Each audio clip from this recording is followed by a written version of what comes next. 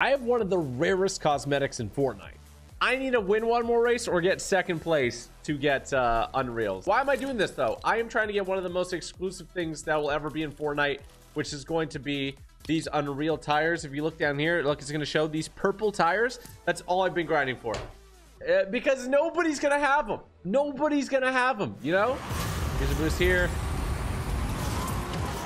And you know what? I get first place. I think I'm Unreal, baby.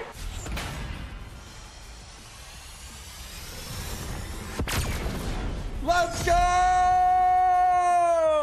That's insane. We got OEM painted style wheels. Let's see them. Come on, pull them out. You actually can't put them on the Lamborghini, which is so sad. And then the wheels, chat, the wheels. Oh my gosh, I see them. These are the Unreal wheels. Maybe it sounds stupid I grinded for them, chat. Was the grind worth it? Probably not, but look.